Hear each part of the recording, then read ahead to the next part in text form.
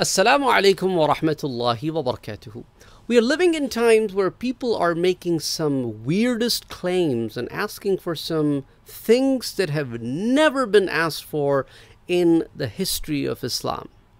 For example, one of the person commented on a video today, and also in the past people have made these comments on my video, that are the hadith that you are telling us comes in Bukhari, Sahih al-Bukhari or Sahih al-Muslim.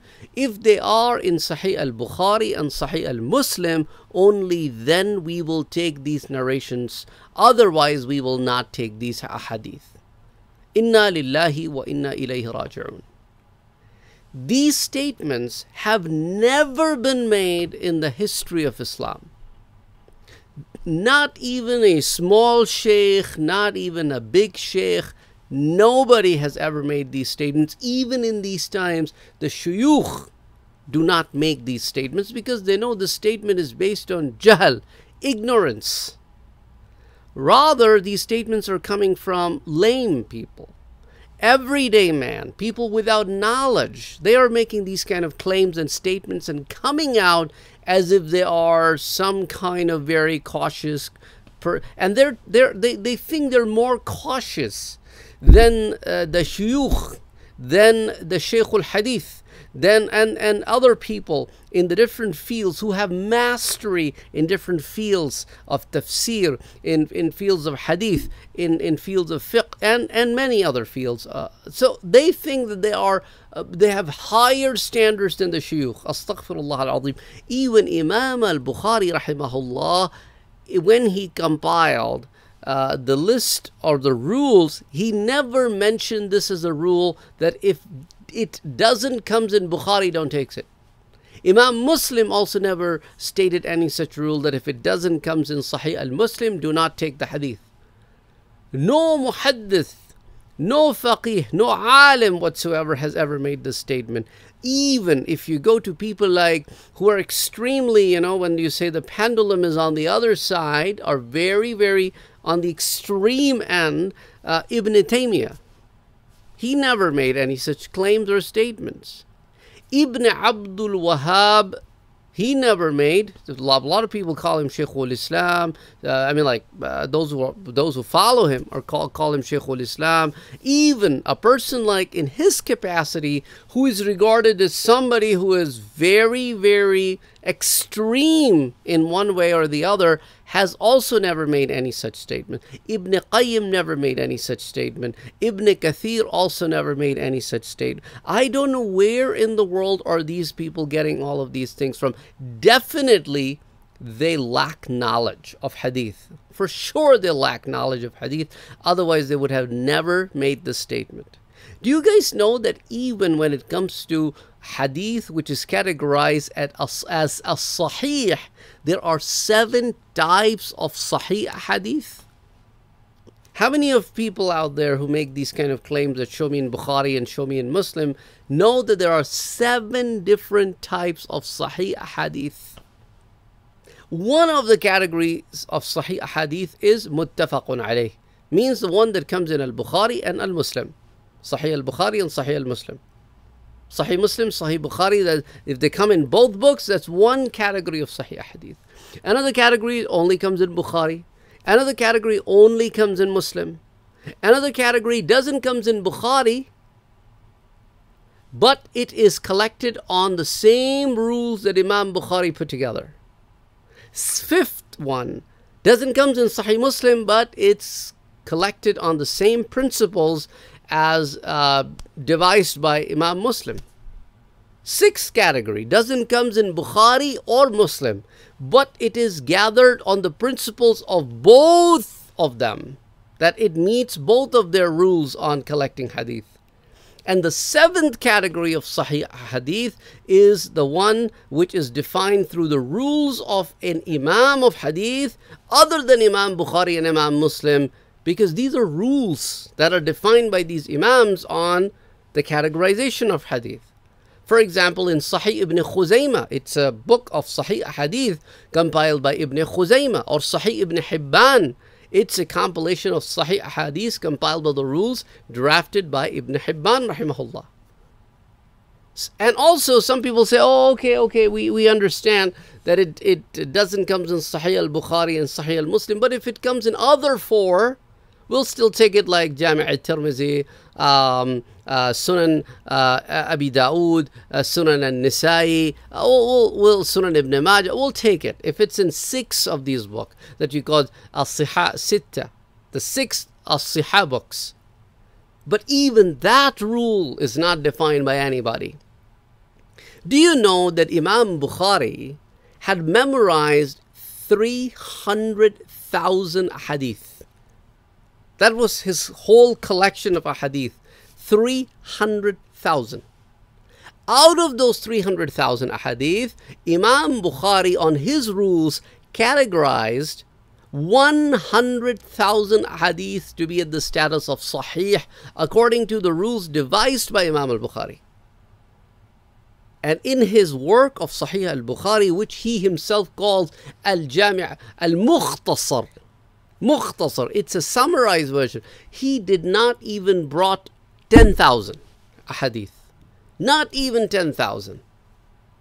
So what about those 90,000 plus hadith which are categorized by Imam al-Bukhari at the level of Sahih? Somebody also placed them in their books, right? Imam Ahmad ibn Hanbal, close to 30,000 hadith are in his book. 30,000 close to. Which is more than 7 times the hadith that are put together by Imam al-Bukhari. And also remember, when it comes to the hadith, there is something called the sanad of hadith, the isnadul hadith, which is the chain of narration. Then there is something called the matan of hadith, which is the meat of the hadith, which is the text of the hadith. And then there is something called diraya of the hadith, what you extracted, the knowledge that you extracted from this riwayah. So when you come to muhaddith, the people who are the shuyukh of hadith, to them it is the sanad, the chain of narration of the hadith, which they categorize as a hadith, not the matan, not the meat, not the text. So if a hadith reaches a muhaddith, a hadith scholar, that this hadith is reported by Abdullah ibn Umar radiyallahu anhu, but it comes from 3 different chains of narration, they will regard it as 3 different hadith, because the muhaddith is looking at the chain of narrations, not the text. The text is same or similar with maybe a few words here and there. So for example, if a hadith is reported by a companion who taught this hadith to 10 of his students, who are the tabi'een, and those 10 students, each one of them taught another 10 students. So now the same hadith is not regarded one, it's now regarded 100 hadith, because they each have a different chain of narration leading to the same companion. So ilm of hadith is a totally different ilm. Unfortunately, people without knowledge have now been speaking in the matters of hadith. Now if you tell them, okay, what is sahih hadith and what is da'if, how many types of da'if hadith are there? Da'if itself has over 30 classifications. In the hadith sciences, just because a hadith is categorized as da'if, it doesn't mean it is mawdu'. It doesn't mean it is munkar. It doesn't mean that this is, you just disregard this hadith. No. No. I don't know where in the world people got this idea that if the hadith is regarded as da'if, they totally disregard it. Only the people without knowledge, illiterate, lame people who do not have any knowledge about the hadith sciences would make such statements and claims. If a person with knowledge will never say that, because they know that when it comes to the imam of fiqh, when it comes to the imam of jurisprudence and the other matters, they pull a hadith of different categorization. Okay, now sometimes the hadith is da'if but it becomes qawi through another hadith, which is sahih li ghayrihi. Sometimes the hadith is hasan. Sometimes hadith is hasanun sahihun. And then there are several different categorizations. If you go into the hadith sciences as a field, you will find over 90 categorizations of just a hadith. So, do not speak out of knowledge. You probably think that there's a very limited hadith and you will only gonna, this is the kind of thought process that I'm only gonna pick from Bukhari or Muslim. It's you made that. In these times, people have made this. It doesn't come from the ulama. So people without knowledge, if come up with something crazy that carries no value whatsoever, no value.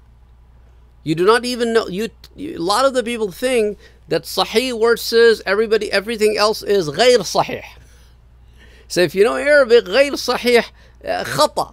No, it's not khata. It's just a categorization of hadith. That's all it is. It's a categorization of hadith. And it's a totally different discussion why the categorization of hadith was done at some point in time and when it was done and how it was done. That's a totally different thing. Now, for example, Imam Ahmad ibn Hanbal, when he was asked that, okay, Imam al-Fiqh, how many hadith should this person know, have memorized inside out? Would just not know the asanid, but also knows the matan of the hadith, the text of the hadith, also understands the meaning of it, would be able to pull out and devise solutions from those ahadith. So a person gave him a figure to Imam Ahmad ibn Hanbal. Okay, if a person has a complete knowledge of 100,000 hadith, is it okay that this person can be called the Imam of fiqh? And Imam Ahmad ibn Hanbal said, nope. The man said 200,000, he said, no. The man said 300,000. Imam Ahmad ibn Hanbal said, no. The man said 400,000. Imam Ahmad ibn Hanbal said, yes, that's a minimum requirement. Minimum 400,000. Imam Ahmad ibn Hanbal passed away. Man returned and came to know that Imam Ahmad has passed away, came to his son Abdullah and asked him, Ya Abdullah, your father once told me that the person, in order to be called Imam al-Fiqh, the Imam of the Fiqh, which Imam Ahmad ibn Hanbal was himself, needs to know at least 400,000 ahadith with asanid, with matan, with dirayah. So your father himself, how much did he knew? Now there are two different quotes. One is that his son replied, my father knew little over 700,000 ahadith. He had the knowledge of it. And another one is he had a knowledge of 1 million. 1 million ahadith. Allahu Akbar. So what are you talking about? Now, for example, when we open Imam al-Bukhari's work, now you start reading the hadith. A lot of the people just start looking at the matan of the hadith, that, okay, qala Rasulullah sallallahu alayhi wasallam, and that's all they know. But if you look at before that, حدثنا موسى ابن إسماعيل قال أخبرنا أبو عوانة قال حدثنا موسى. All of these are what? The chain of narration. These people know by heart each and every one of these people's name. And then in the books of Asma' al-Rijal wa Jarh wa Ta'dil, there is the bahth on each one of these narrator, and their life history is preserved in these books of Asma' al-Rijal, where you know this person, Musa bin Ismail, who is he? Where did he live? Who are his shuyukh? And also, he's saying, Akhbarna Abu Awana. Did he ever meet Abu Awana? When did he meet Abu Awana? قال حدثنا موسى بن أبي عائشة. Okay, Abu Awana What is Abu Awana's name? This Abu Awana is not a name. And then he says, I narrated from Musa bin Abi Aisha. So Musa ibn Ismail, through one person, heard it from Musa bin Abi Aisha. قال حدثنا سعيد بن جبير عن ابن عباس. All of this is chain. And this is just one narration we're talking about. And these are thousands of hadith. Thousands of them. You know, Hafiz ibn Kathir, rahimahullah, he's not called Hafiz because he memorized Quran. He's called Hafiz because back in those days, Hafiz is a title given to a person who has knowledge of hadith. And not just know the sanad, but also has the understanding of the meaning and insight out of hadith. Needs to know at least 100,000 hadith by heart. And by heart means the sanad of the hadith. By heart needs to know the sanad of 100,000 hadith to be called a hafiz of hadith. Allahu Akbar. Allahu Akbar. So do not take this so lightly. This is not something to be discussed in your living room where you and your friends get together and let's talk about Bukhari. You know, you are deciding the matters of fiqh just by reading one hadith or two hadith. A lot of the people, they open Bukhari and start reading the hadith from the Bukhari and never ever have opened a single sharh of Bukhari. You know, when you start reciting Quran and if you get stuck on an ayah, you go to the books of tafsir. Exactly the same way when you get stuck on the matters of hadith, you go to the shuruhat of hadith. And each one of these books of hadith have shuruh written by the imams. Imam Hajar Asqalani, Imam Qustulani, Imam Aini. Now these are big names when it comes to the shuruhat of Bukhari. But unfortunately, people with lack of knowledge, no knowledge about the subject matter, are making claims and coming out as if they are the imams of the time. Astaghfirullah al-azim. So please be cautious. Do not make your own rules that of how and when you will take what from where you will take it. So don't make up these rules yourself. And do not, I mean, like people think that when they make these kind of rules, they come out very cautious. No, you don't come out cautious. You come out a person without knowledge or less knowledge or lack of knowledge or ignorant about the subject matter that you're talking about. I may sound harsh to you, but the point that I'm trying to make is don't do this to yourself and to the others, and don't make things difficult and complicated unnecessarily. Anyway, so inshallah, we can talk more about this particular subject matter and also the subject matter of when we say the hadith al-da'if, the aimma of fiqh and tafsir and hadith have taken da'if hadith also in several matters. And some of those matters, when I'll tell you, you'll be like, really? That particular thing is not from a hadith which is categorized as sahih? But anyway, that's for another day, for some other day. Till next time, Assalamu alaikum wa rahmatullahi wa barakatuh.